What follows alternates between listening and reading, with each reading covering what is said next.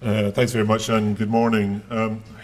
This is looking at a different type of change and type of benchmarking, whereas the last presentation was about, I suppose, comparing similar organisations across the country and being able to benchmark against them.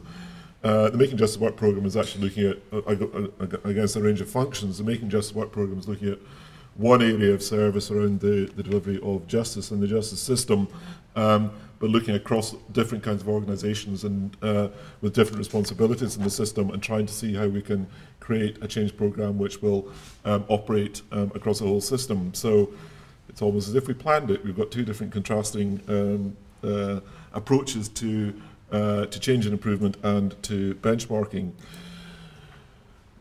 Going back to the steps for change that are in the paperwork that you've all received, and the kind of improvement framework that we're talking about today, step one is around vision and aims, and this is the vision that has been established for the Making Justice Work programme, that the Scottish justice system will be fair and accessible, cost-effective and efficient, and make proportionate use of resources. Disputes and prosecutions will be resolved quickly and secure just outcomes. Obviously, one of the things that's important about visions is that they're compelling and people can get enthused by them. I think something that sits under this is something about the importance of justice as a thing. I mean, both as a kind of abstract concept and as something that's a reality in people's lives. Justice, somebody said, and someone much more eminent than me said, it's a delivery of, protecting the citizen is the first duty of the state. So on the kind of criminal side particularly, the idea of the justice system protecting the public is something that's fundamental to any kind of functioning state.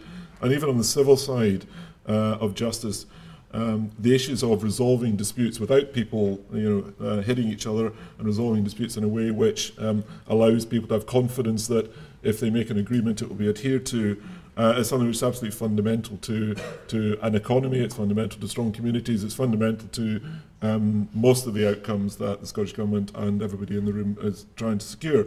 So I don't think it's hard to make a compelling case for justice as a sort of abstract notion. I think what's important about the programme and the vision is that it starts to make to reify that, if you want to put it into kind of a philosophical language, to turn it into a set of things that we can do that might actually make things better.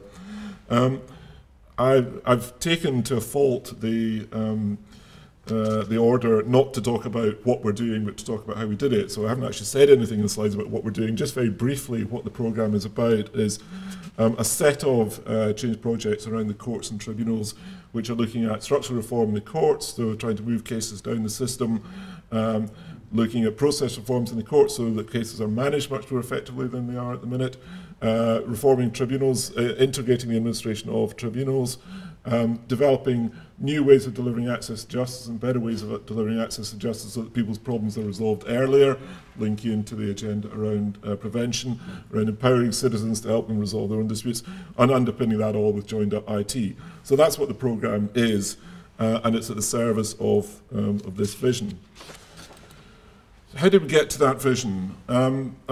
The trouble with a lot of visions is they seem self-evident once you put them there, but they're not self-evident until you create them. And there was quite a lot of work went into the creation of the vision for the Making Justice Work programme. One of the things we had, and one of the things that drove the creation of the programme, was we had lots of different reviews, proposals, suggestions for reforms, things that were needing done in the system. We had reviews of the civil courts, we had reviews of the criminal courts, we had people calling for things to be done around mediation, around arbitration, around legal aid. And it became absolutely clear, once you started putting those all into one place, that needed coordination, it needed joining up, and it needed prioritisation. So I suppose that's where we started getting into step two of the improvement framework, around thinking about creating the conditions for change.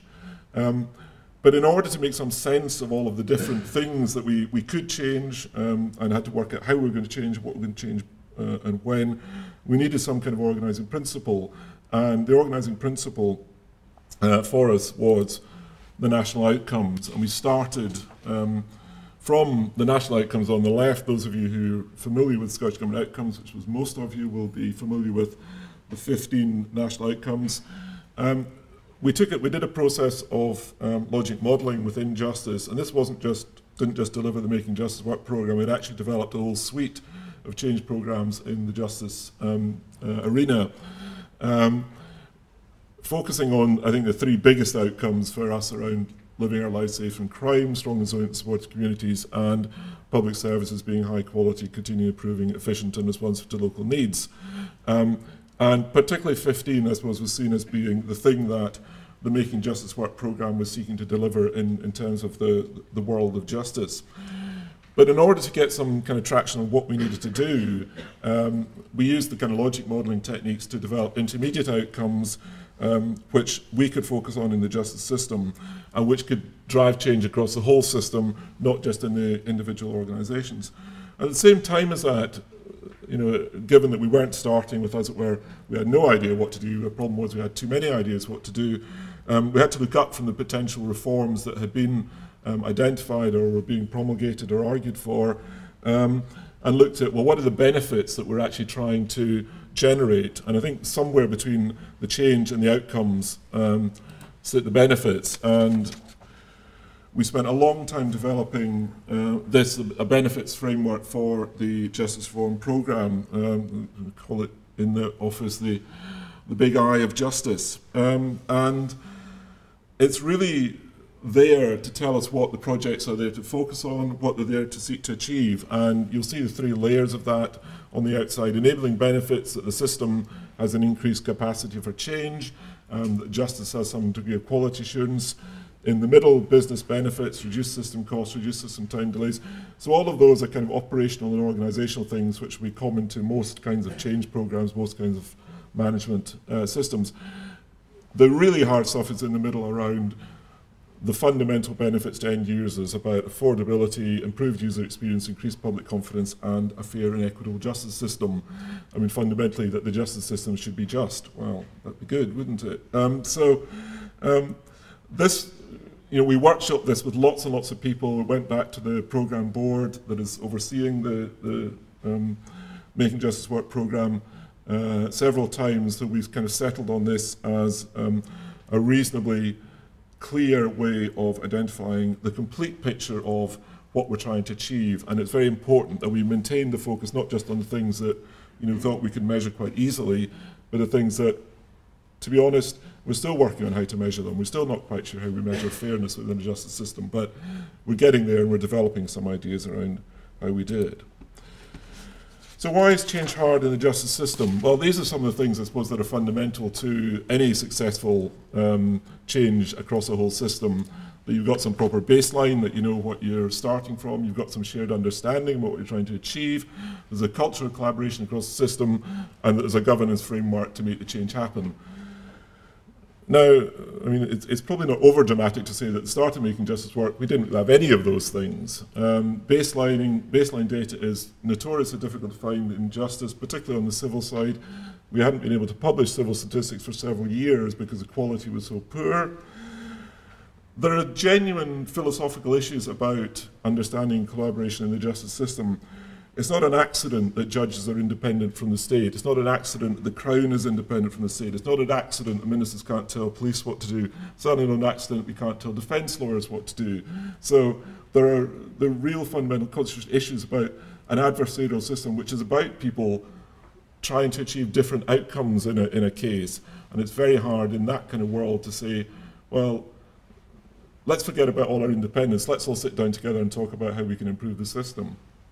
That's a tricky thing to do, and you have to really be very, very thoughtful about what kind of collaboration you're doing and to what end. And absolutely crucial, I think, to the progress we made on Making Justice is the governance framework, that the development of a guiding coalition, that all the key players in the system, certainly on the public sector side, are engaged in the programme board. So we have the courts there, we have the Crown there, we have judges there in a capacity as advisors so they can protect their independence. We've got people from the tribunals there, and so on. So that creation of that framework at the centre was absolutely fundamental to making the change. Well, it's very difficult. There are lots of other things we could be doing. We could have quite easily kept ourselves busy for the next 3 or 4 years doing all sorts of other stuff. Why did we think we had to do these things? Well, it's partly because the people in the system were telling us that it needed to change. This is Lord Gill's comments around the Scottish Civil Courts provide a service to the public that's slow, inefficient and expensive, procedures are antiquated, the range of remedies they can give is inadequate. In short, they're failing to deliver justice. So the very thing that the justice system is there to do, the second most senior judge in Scotland is saying we are not doing. Now, you can't ignore something like that. And you could find similar comments about aspects of the criminal system and administrative justice. So that's great. I mean, in terms of creating a kind of compelling argument for change, probably not, on its own going to do it, because there are a lot of other people who are saying, well, actually, it's not that bad. Or if it is that bad, it's just because you need to spend more money. Or if it is that bad and it's not about money, change will be worse. Those are all things you'll hear in the justice system all the time. It's, it is quite a conservative place for a number of obvious reasons. So the authoritative voice for change in the system is quite important in terms of creating the conditions for change, but I think it's also important to have the real hard evidence. The first of those lines is a figure from the Audit Scotland report into the criminal justice system. Churn is where cases come back to the courts more than once, often unnecessarily. So the churn of cases was costing £40 million a year. Now you can argue about how accurate that figure that is, but it's telling you something quite significant about the system. Some of these other statistics, if you're not, I was quite shocked by some of these statistics. I guess some people in the system might be more inured to it, but the fact that we were having to set up a system so that a court would know that a person who's supposed to be in the court was in the jail. We didn't have a system that was able to tell us that. That tells us something about needing to kind of change and join up the system. So I think it was important that the people in the system have all accepted a kind of collective challenge that we can't accept this, and we can't continue to tolerate those kind of inefficiencies in the system. So some of the stuff that's been done, this is probably, in a sense, the easier stuff, the business benefits. And some of this work, to be honest, predates the formal Constitution Making Justice Work programme, but it was developed through similar methods around summary justice reform. These are measures that have been developed around whether or not a summary case has been disposed of through the system from start to finish within 26 weeks. And we now have some reasonable clarity across the system about where that's happening and at what stage in the process might things be going wrong. And those statistics are updated monthly and published quarterly. So I think we've moved beyond what I suppose is the start of any kind of improvement, which is that organisations can performance manage their own performance, into a set of figures that will help you performance manage across the system. I suppose the third stage that we haven't yet got to is having this kind of fully open, fully transparent and in real time, and that might be an interesting way to develop. It's not without risk, as people said. I think previous attempts to publish some of this data have led to press headlines about who is Scotland's laziest sheriff, for example, by looking at the number of sitting days that sheriffs have sat on the bench. So, and as people have already said, people are not looking for the good news stories in any of this stuff. The stuff that's really difficult, going back to the centre of the eye, around the quality, have people's experiences actually improved? This data comes from the Scottish Crime and Justice Survey and is looking at whether or not people feel that they have access to the legal system. Does it bring people who commit crimes to justice? Does it provide good standard service for witnesses and so on? I mean, the good news about that is that the numbers are going in the right direction. I mean, the bad news about that is that's not because a result of anything that Making Justice Work programme has done, because it happened before then.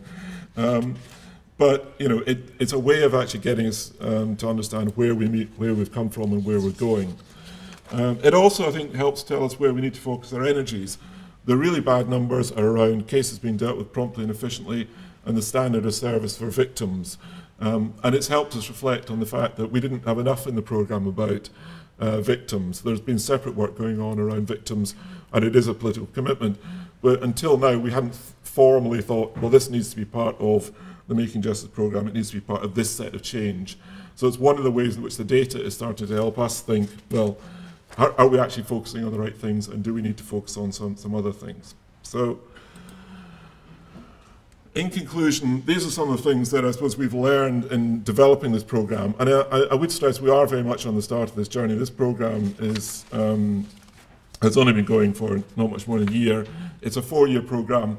The end point at the end of 4 years is not going to be that the justice system is that much better. It's the justice system is ready to be that much better, frankly. It'll take 10 or 15 years before the changes actually happen. And one of the things, I suppose, that is a learning point is that part of the change is getting better at measuring the change. That's something that the programme needs to do for itself. There's a need for the programme and the change to pull itself up by the own bootstraps and identify what the measures are that are going to drive the change. So it is about collaboration. It is about a rich picture in terms of thinking about benefits, not being seduced by the things that are hardest to measure. And it is about a quality system, not just a set of quality outputs.